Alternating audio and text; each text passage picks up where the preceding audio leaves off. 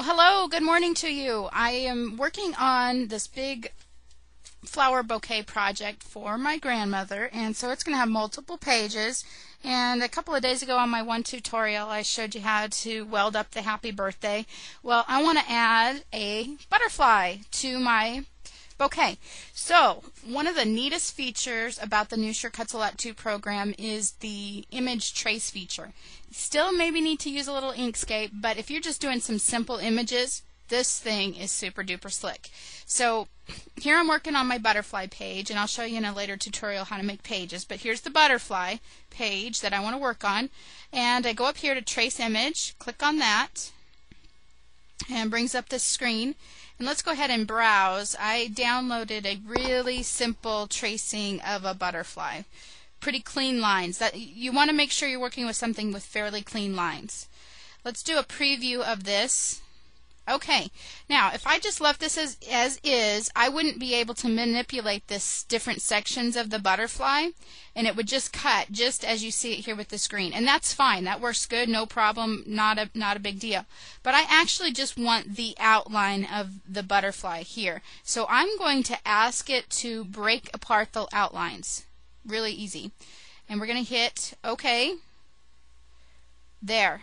How easy is that? Remember when we used to have to, in old SCAL, we would have to go over to Inkscape and manipulate and fuss and manipulate and resize and all that?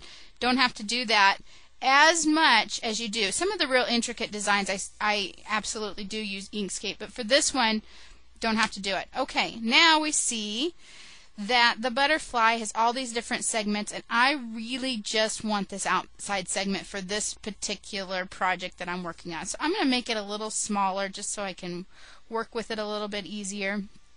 And I'm going to go up here to Object. While it is highlighted, I'm going to go to Object. I'm going to hit Ungroup. Come over here and click off the space. And now I'm going to grab just the outside. So now I have the complete and total outline. If I want to cut the rest of this, I sure can, but if I want to remove different sections, I can do that. For now, I'm going to delete those because I don't want them.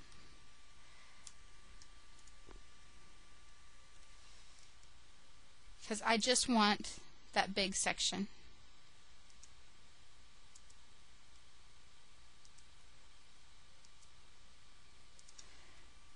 That's it. Now I have the outline of my butterfly. He's going to be beautiful. And that's how you trace objects with the trace in Sure Cuts A Lot.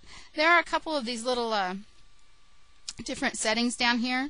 Use those as you need to. This kind of removes any of the spots that you'll see. Sometimes you just have to fiddle with these a little bit to get the image the way that you want it, but absolutely 100% easier than transferring from Inkscape all the time. I'm Charity Adams at adamsacres.com. Come and visit us at Adams Acres Scrapping, and we'll send you some free SCAL cutouts and SVG cutouts on the website. Have a good day.